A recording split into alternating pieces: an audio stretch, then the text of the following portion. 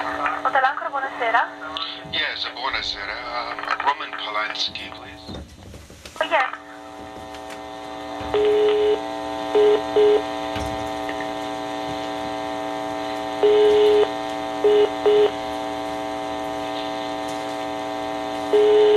Grazie. Hello? Yes, Roman Polanski, please. Yes, speaking. Yeah, hi. Hi, story about the origination, about the evolution of Chinatown is that Jack Nicholson, gave you a call in Rome in '73 and said that Bob Town had written, this really great script, and you said no. But then Robert Evans called, and you said yes. What is it that Evans said to change your mind? Well, it wasn't like that, exactly. I mean, it was not just two calls. I don't remember how many times. We spoke, I spoke, we used to talk with Jack and with Bob in those times, even when I was in Rome. Okay. Now, the thing that I remember is that I just didn't want to go to Los Angeles. I had two vivid memories of all those events of '69. You see, I didn't feel like going to work there. That's right. Besides, it wasn't only that. I really felt happy in Rome. I was working there, and I had a great house and a bunch of friends with whom I worked, and it was just, it wasn't interesting to me to go to make a film in Los Angeles. Well, in seeing Chinatown again, what really comes across is that you trusted the audience's intelligence, to an astonishing degree. I mean, it's amazing, like, to introduce a false Evelyn Mulray in the first... Well, I think that's probably a mistake that I do in all my movies. No, must be some kind of directorial flow, otherwise I would have an easier time putting films together. Well, was there pressure, from people who saw, the rough cut of Chinatown to make it more explicit or obvious? Like, what was about Evelyn Mulray that you started saying? I rudely interrupted. No, I'm sorry. No, I'm sorry. In the early sequence, there was a Evelyn Ida Sessions, passes herself off as Evelyn Mulray. Yeah. And I mean, but to perhaps a studio person, that might somebody might think that you could lose half your audience, with such a... Well, in those times, they allowed, more freedom of expression, probably, to the creative people. Nowadays, it's all made by the committee, and it's all pre-digested, and for that reason, probably so insipid. I was lucky enough to work in the times when they trusted more a creative person than the market research. Now with their market researchers, they do sometimes such tremendous mistakes, and films in general, if there is no strong personality enough to sustain all this committee influence, are extremely uninteresting. So, if Chinatown probably couldn't, be made today under the current... I don't think it could, actually. Now... It would really have to be someone who's got enough muscle to pull through all those things.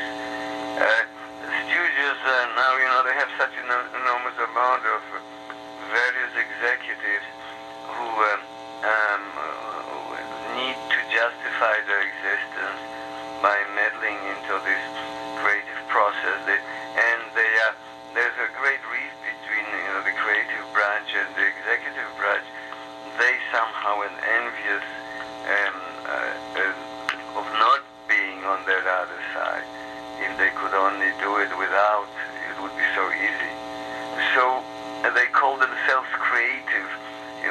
There wouldn't be an executive then that would dare to say we have a creative meeting, or we'll send you the creative notes. That you receive those creative notes. It's really called so. I don't know how well you're acquainted with this. No, I know.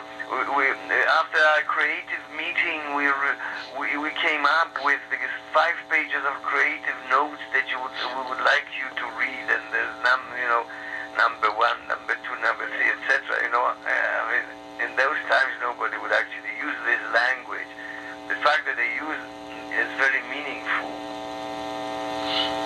Right. You understand what I mean? Oh, sure. That they have to label it creative because it's. Yeah, they have to label it. It doesn't need a psychanalyst to figure out why. Well, with this particular,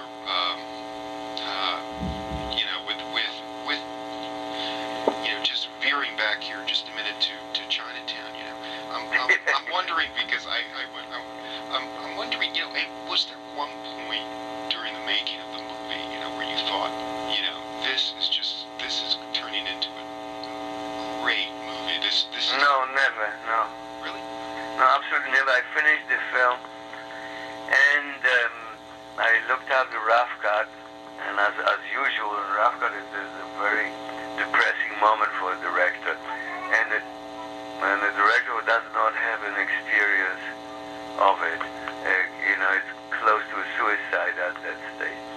But even knowing that it's a very difficult moment to pass, I still was tremendously depressed seeing the rough cut, and I showed it to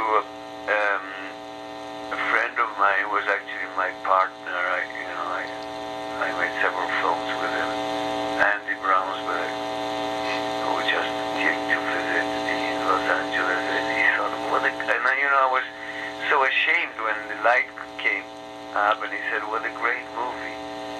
And I thought, Jesus, there's something wrong with him. I truly didn't think that he could be right. Hold on 1 second. 1 second.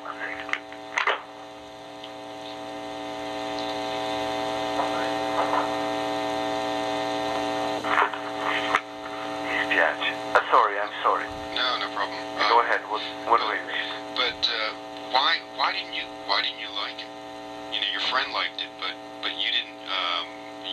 Well, with a film that has let me start again. Going back to this, the fact that when you look up the rough cut, you're depressed. It's because it does not have any more the magic of the rushes of the dailies, and it's not a movie yet. When you cut out everything, when you see an entire scene filmed, a short film, it looks like a scene. When you take a piece of it, it's no more the scene, and it does not yet connect well with the next one. So all you see is only the roughness of it.